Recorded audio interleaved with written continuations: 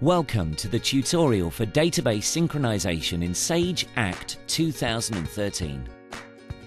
By the end of this video, you will have learned how to set up database synchronization, create a remote database, and synchronize changes. Database synchronization must be set up on the machine hosting the Sage Act database. If you have user account control enabled, Sage Act must be run as an administrator. Right-click on the Sage Act icon and choose Run as Administrator. To set up database synchronization, go to Tools, Synchronize Database, Synchronization panel. Firstly, you will need to enable synchronization by clicking Enable Synchronization. Next, we will need to create a sync set. A sync set defines which contacts will be available to the remote user. Click Manage Sync Set.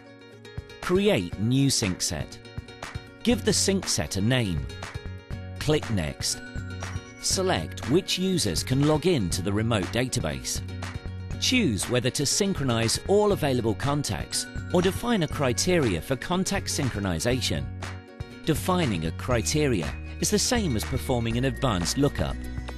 If the contacts match the criteria, they will be synchronized to the remote database. Finish creating the sync set. Now we will create the remote database.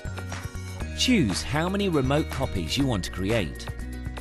A remote database must be created for each remote user. Give the database a name and a location for the RDB file to be stored. Later on, we will move the RDB file to the remote computer. Select a sync set. Select whether this remote database can synchronize supplemental files. The supplemental files are the files associated with the database, such as templates, layouts, and files attached to contacts. You can set a time limit in which the remote user must synchronize. If the limit passes without synchronization, the remote database will not be able to synchronize again, and a replacement must be created. Choose the connection details. For most configurations, network inside a firewall is correct. For more information about this, see Help. Finish creating the remote database. An RDB file is created in the specified location.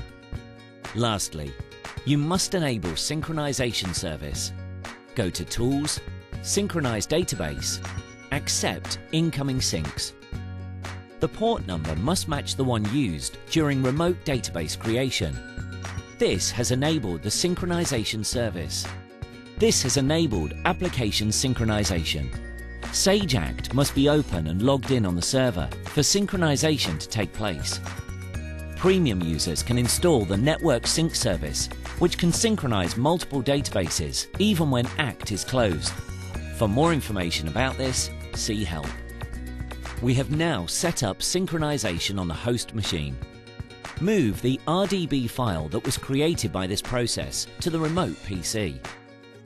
The file is often too large to email and may need to be sent via a shared drive or memory stick. Once the RDB file is on the remote machine, double-click it to start the restoration process. Choose the location in which you would like to store the database and complete the restoration process. Once completed, the remote user can log in. To synchronize the database, go to Tools, Synchronize Database, Synchronize Now. Congratulations! You have successfully set up database synchronization.